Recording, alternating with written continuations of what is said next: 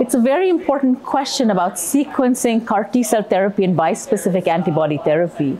And I think what you're asking me is, can we use bispecifics after CAR-T? Is loss of BCMA, important consideration? I would say that loss of BCMA has been shown to be one mechanism of relapse after BCMA CAR-T cell therapy. I do not think it's the most common mechanism of relapse. With ide-cel in the KarMMa trial, about 5% of patients, lost BCMA. And while it's known, I don't think it's the most common mechanism. Other things like lack of persistence, exhaustion of the CAR-T cells play a role.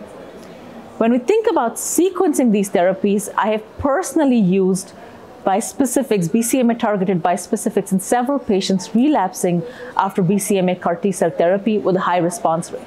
But that's anecdotes, right? Let's look at data.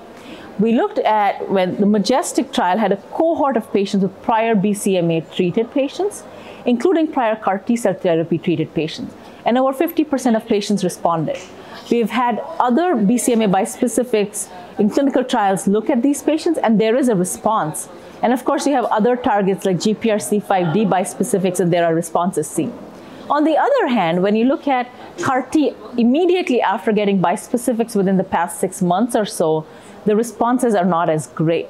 So when we think about sequencing, if at all feasible, I prefer to use CAR-T first and then bispecifics, because bispecifics, including BCMA bispecifics, can still retain a high efficacy after CAR-T relapse.